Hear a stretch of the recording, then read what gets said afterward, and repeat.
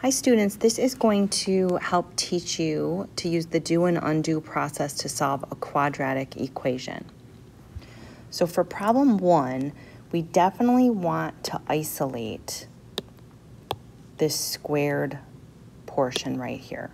So I'm going to add 4 to both sides. That's how I undo the subtraction. I have x plus 3 squared is equal to 4. Now to undo a square, we take the square root of both sides of the equation.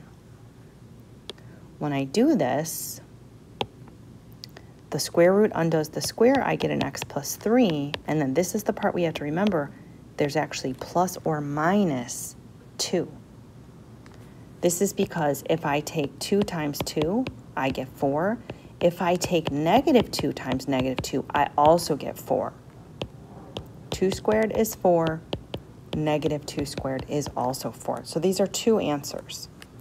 We have to undo the plus 3. I subtract 3 from both sides. Okay, so you're basically taking, let me highlight this in a different color, the positive 2 and subtracting 3. That gives you a negative 1. And then, let me get a different color here. We're going to take the negative, oops, that didn't change it. The negative and subtract 3. So negative 2 take away 3 is negative 5. And these are your 2 solutions. Now the way that we check to make sure we have a solution, we plug it wherever we see an x. So if we want to show that check, let's check the negative 1. We would say negative 1 plus 3 squared, take away 4, has to be 0. This is my check. So negative 1 plus 3 is 2.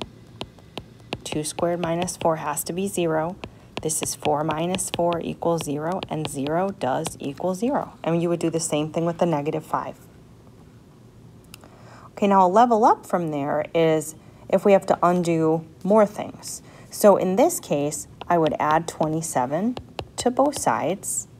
And again, I'm trying to isolate the squared piece here. So for this, we would get 32 equals 2 times the quantity x minus 1 squared. Let's get rid of this 2. It's being multiplied, so we divide both sides by 2. 16 equals x minus 1 squared. How do we undo a square? We take the square root, just like we did before. We remember the square root of 16 is 4, but it's also negative 4 when I take the square root of both sides. And that's equal to x minus 1. I add 1 to both sides, just like we did before.